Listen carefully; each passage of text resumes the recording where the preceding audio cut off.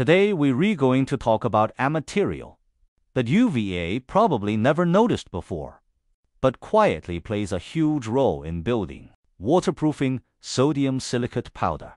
It's inexpensive, environmentally friendly, efficient, and can even save your basement, roof, and bridges. So how does it work? And how to use it properly?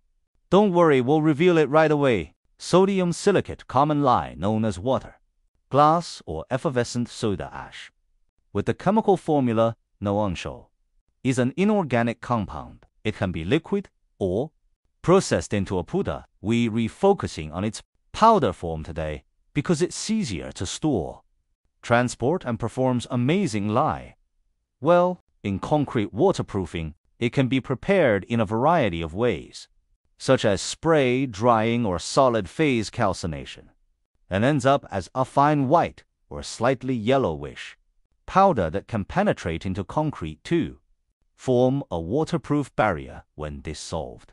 The waterproofing principle of sodium silicate powder can be summarized in 3 key words: penetration, reaction, and curing. 1. Penetration. Sodium silicate solution can penetrate deep into the capillary pore, ease, and micro cracks of concrete. The chemical reaction. It reacts with calcium hydroxide in cement to generate calcium silicate gel, which blocks the pore ease and makes water impenetrable. 3. Durability enhancement. The silicate structure formed also enhances the concrete's resistance to chemical erosion, prolonging the life of the building.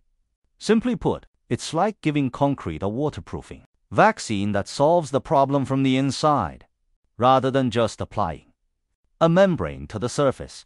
The waterproofing ability of sodium silicate powder makes it a savior in several areas.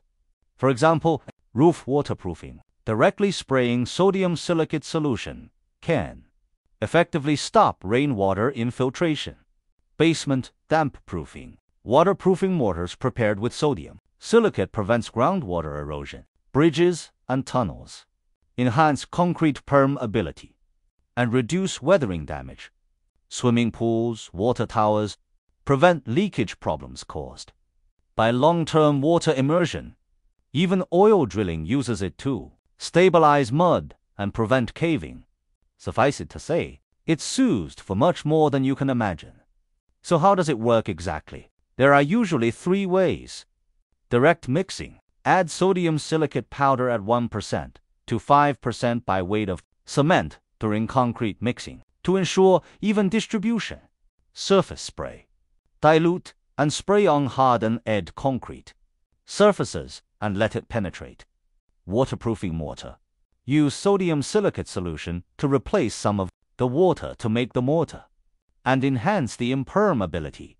But be warned, sodium silicate is strongly alkaline. Wear gloves and goggles when handling to avoid skin contact. What are the advantages of sodium silicate over traditional waterproofing materials? More environmentally friendly, non-toxic and harmless, will not pollute groundwater. More economical, low price, about 1,000 yuan per ton, far lower than some polymer materials. More durable, strong chemical stability, not easy to aging. Of course, it also has limitations, such as not suitable for all concrete types, and the construction requires strict control of the proportion. Although sodium silicate powder is low profile, its waterproofing ability should never be underestimated. If you have a leaky roof or wet basement, try this solution.